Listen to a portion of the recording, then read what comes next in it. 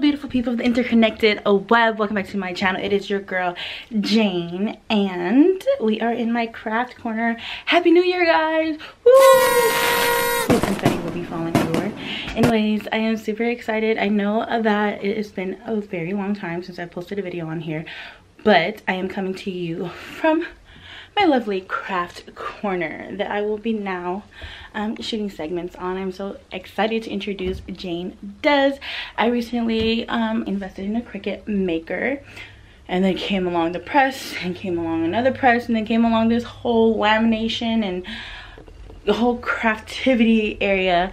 And so I'm going to be attempting random crafts with you guys, and today I wanted to ring in the new year with the first craft. I have this canvas pouch that fits my iPad Pro perfectly, so we're going to decorate it a little bit. We're going to cut vinyl, and we're going to iron it on, and we're going to make it a little bit personalized. So come on, guys. Okay, so the tools that we're going to use to personalize this bag for my iPad, we're going to use black vinyl, we're going to use the weeding tool from Cricut, we're going to use green masking tape because I love it green, my Cricut maker, my heat press, and my iPad. So the iPad is connected via Bluetooth to my Cricut maker, and here we're going to control what to cut, and we're going to enter design and everything like that. Okay, so the first thing we need to do is figure out our design. I really like the Rae Dunn font, so I have Rae Dunn font typed into Google.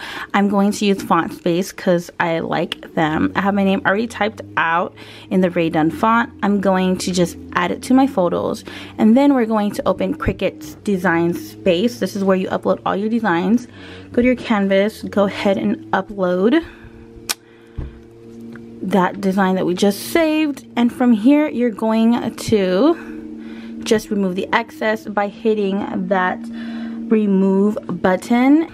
Okay, so from here it becomes an SVG, kind of like a vector image that is going to be cut into the vinyl, and here we're going to save it as a cut image.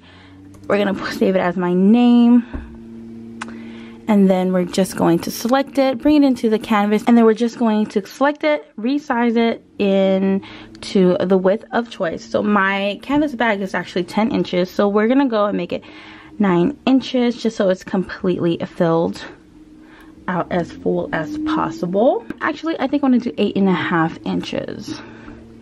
We're going to move it to the 0 space, and then now we are going to get our mat ready. Okay, so based on the width that I selected, 8.5, the height is 4 inches. So all I need to do is make sure the vinyl that I'm going to cut fits those dimensions. So what we're going to do is take the standard grip mat, and we're gonna prep the vinyl. Okay, so we are going to remove the plastic protection to prevent any debris to get stuck on this material because the mat is very sticky. And then we're gonna take the vinyl, and we're just gonna make sure we center it as aligned as possible. Now, with the masking tape, actually I think it's pretty secured, so we're not going to need the masking tape. I usually use it when my mat gets very like worn out and then it's not as sticky anymore, but the standard grip, this is fairly new, it's still pretty sticky. Now we are going to get the Cricut ready. From here we're going to pull it out so it has some room. Okay, so now that the Cricut has been pulled out, we are going to turn it on. Make sure that the fine point blade is connected. Make sure that this is secured to the mat before we put it in. We don't want it to lift up. This is actually what the tape is for, but I figured because it's pretty new and sticky that the vinyl should stay on pretty well. You want to make sure that when you're dealing with an iron-on, you have the back of the shiny part of the vinyl upside down, and then you're going to stick it into the mat, load it, and then you want to make sure that in your design space, because you're dealing with an iron-on, you want to mirror it. So you want to have the shiny material on the back of the mat, and then you want to make sure that your design is mirrored. So now we're going to go and make sure that it's connected via Bluetooth, because every time you turn it on and turn it off, it disconnects. And then from there, we are going to create. We're going to continue. And we want to select the material. So this is going to be everyday iron-on. And then I wanted to cut fast because I'm very, very, very impatient. So we're going to do that. And then I want to make sure that it weeds. It's easy to weed. So I set the pressure to more so that it cuts all the way. And then once this light starts blinking over here, it loads up. And then it starts to cut.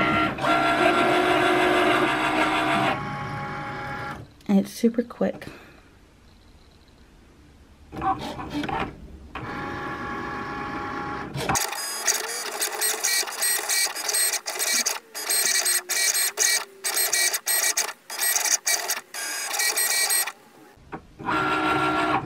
And when the light starts blinking again, that means that your cut has been completed.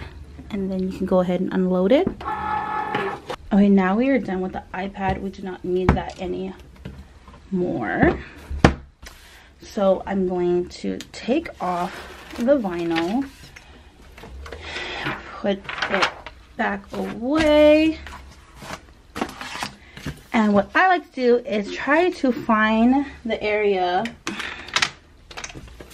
and remove the excess so that I can reuse it to where it didn't cut.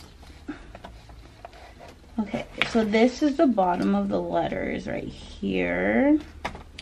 And I just don't want to waste any vinyl. So like this amount of vinyl can be used for anything. So we're going to remove that. And then on here, we're going to find out where the J starts. Okay. And then with my paper cutter, I just go ahead and remove that. Okay, so my whole entire vinyl, my name covers this whole entire vinyl, which will fit perfectly on my mat. I mean, my bag. So let's go ahead and start weeding it.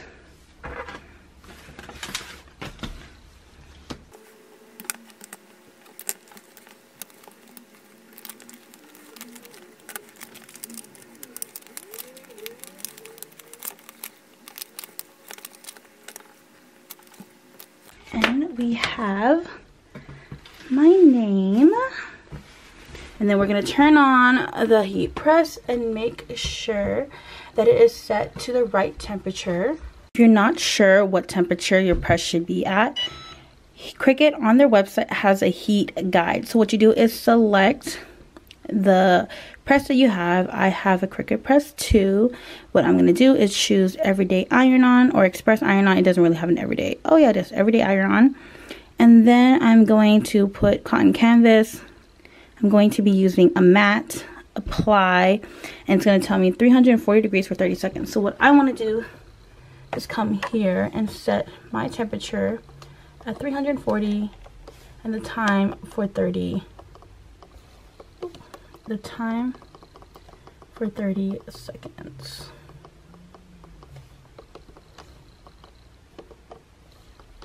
And then when that's ready, this light's gonna turn green, it's gonna beep, and then we can get started. Okay, so what I'm gonna do is I'm going to take the mat and put it inside of the bag. I don't think it fits this way. Let's try this way. This might be better. Okay, and then we want to put this on exactly where you like it, or I like it because it's for me, not you. And then we're going to take the press And we're only going to do half of it first because my heat press isn't the size to completely cover this. And then we're going to hit the green button and we're going to wait for the timer to go off. And you just hold it in place. It's really important that you have the press set to the correct temperature because temperature really, really matters on how well you want these vinyls to stay on and how long it would last. So you want to make sure you have the right temperature set.